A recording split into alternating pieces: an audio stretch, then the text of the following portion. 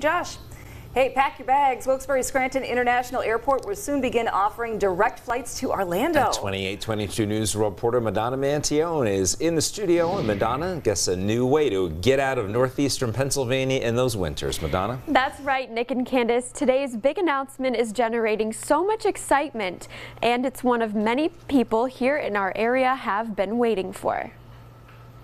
Making travel from any PA to the Sunshine State a breeze. In January, Breeze Airways will offer direct flights from the Wilkes-Barre Scranton International Airport to Orlando, Florida. Hopefully this is going to meet up the pent-up demand that's been up here in northeastern Pennsylvania for nonstop flights into Florida for vacation goers, or if you've got family in the Florida area. It should be great for everybody. The flights are scheduled to depart twice a week on Wednesdays and Saturdays.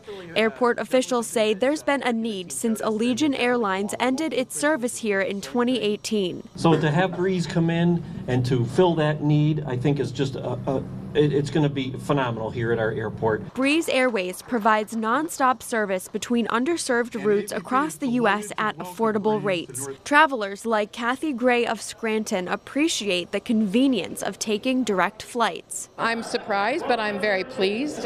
We have family down there. My son is actually coming in 2 seconds behind me from right outside of Orlando. So we will probably be booking a trip to visit soon. Fares for a one-way ticket start at $59 if you book before November 14th for travel dates through September 3rd, 2024. You can learn more on our website, PAHomepage.com. Nick and Candace, it's not too late to use some of those vacation days, is it? Nah, not at all. I've actually already checked out the website.